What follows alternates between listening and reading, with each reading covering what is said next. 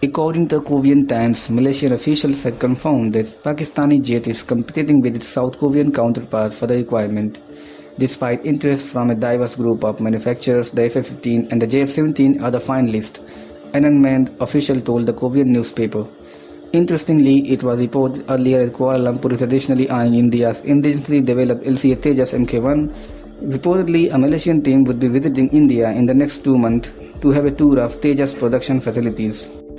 The LCA Tejas Mk-1 and the JF17 fighter jets have generated an interesting debate among military enthusiasts and defense experts worldwide.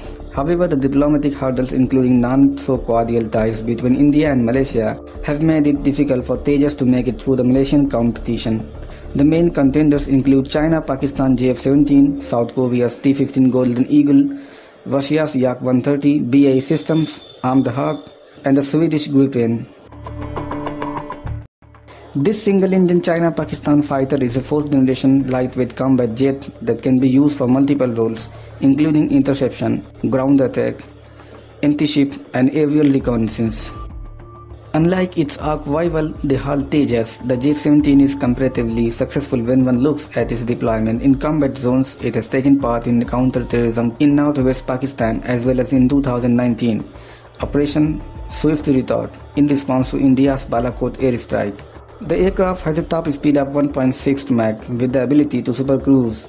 The JF-17 is able to deploy diverse ordnance, including air-to-air, air-to-surface missiles, and has an internal 23 mm Russian twin-barrel autocannon. After the failure of export to Argentina due to the British embargo, this deal could compensate for the lost opportunity. Jointly developed by South Korea aerospace industry and the American defense giant Lockheed Martin, the F-15 is the fighter variant of T50 supersonic trainer aircraft and has been exported to Iraq and Philippines. This is also an offer to countries such as Croatia, Taiwan, and Vietnam. The F-15 has seen operational combat deployment mainly with the Philippine Air Force and has been used extensively in the fight against terrorists, including the famous Battle of Marawi on January 26, 2017. Two F-15 concluded the first combat sortie by the type. The aircraft has a top speed of 1.5 Mach and can carry a wide variety of Western air-to-air and air-to-ground munitions.